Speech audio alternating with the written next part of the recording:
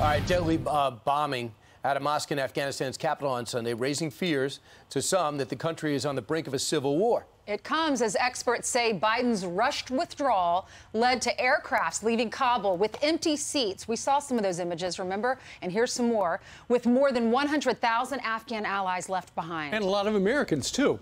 Kabul also faces plunging blackouts as their new Taliban government fails to pay its electric bill on time, just like a lot of other people. GOP Senator Tom Cotton served in Afghanistan. He joins us live. Senator, good morning to you. Good morning. Thank you. It's good to be back in the studio with you all. Yeah, It's great to have you as well. Happy here. So, you know, go back about a month ago, you were actually trying to help some of the Afghan allies get out, and you did successfully. But now the news, apparently these airplanes were flying in and flying out empty because people would not allow the Americans and our allies to get on the plane. Yeah, I can tell you exactly why that happened, because I've talked to some of the people who are on the ground. There's two reasons. First, it was so chaotic that even our own citizens, green card holders, or Afghans who had fought with our troops and were approved for a special immigrant visa couldn't get into the airport. So people who were supposed to be on those planes couldn't get in time to board them. The second reason is they were flying out of the Kabul airport one runway. You get to a point where there's too many airplanes backed up, too many airplanes trying to come in, and they just had to take off to get them out. If they had been at Bagram, where you had multiple runways, you had more space to park airplanes, you wouldn't have had that problem. Logistics. It all goes back to Joe Biden's ill-planned, disorganized, chaotic decision to withdraw from Afghanistan. Don't you think the State Department deserves some of the discredit? Because Anthony Blinken, according to the Defense Department, it was up to state to organize a lot of this stuff. The reason why these people didn't get out, the reason why the manifests weren't full, was the State Department sat on its hands? Yeah, absolutely. I mean, we heard last week from the generals who helped organize this airlift that the State Department refused to call for the evacuation of non-combatants for American civilians and green card holders until the very last minute.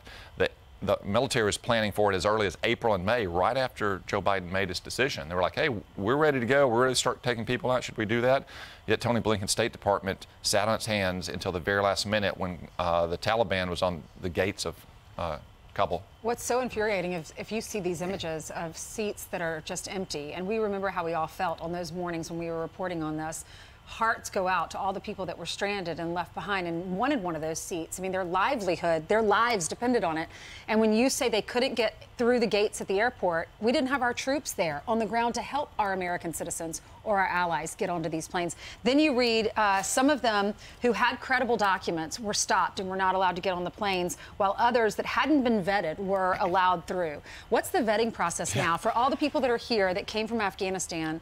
Have we vetted all of them? No, absolutely not, Ainsley. And Joe Biden screwed it up coming and going. So first, we left a lot of people in Afghanistan who we should have gotten out. Second, we brought a lot of people out who we shouldn't have brought out. People who had no particular attachment to the United States, who hadn't fought with our troops. And you've seen the reports now of a young female soldier being assaulted at Fort Bliss in El Paso, or sex offenses by Afghan men at Fort McCoy and other offenses.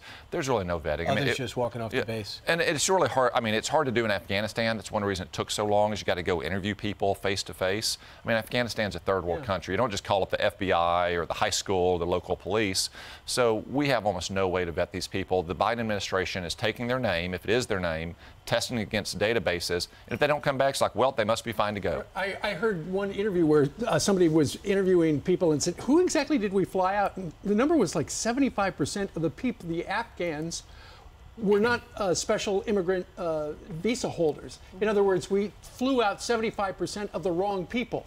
Yeah, unbelievable. And it's basically it's whoever was able to get into the airport, especially in those first chaotic days after the fall of Kabul. Again, we have no idea who these people are. We're just taking it on faith. They're using their real name, and then we're testing against incomplete databases and saying, well, if we don't have a record of you being a terrorist, then you must be fine. You're not going to attack Americans. You're not going to commit sex offenses against American women. You're not going to bring any kind of disease or anything else into the country.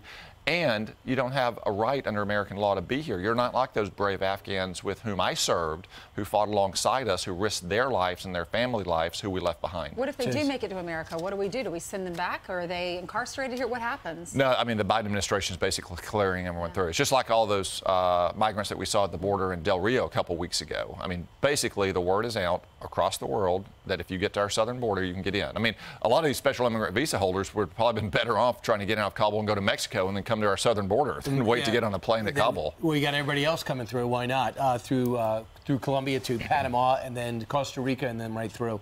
Senator, great to see you in person. Yeah. Thank you. And thanks for helping us out. Thanks for being back. While you're in New York City, do your Christmas shopping, because apparently nothing's going to be on the shelves in Don't November. put it on layaway. I've heard that. All right. Thanks, Senator.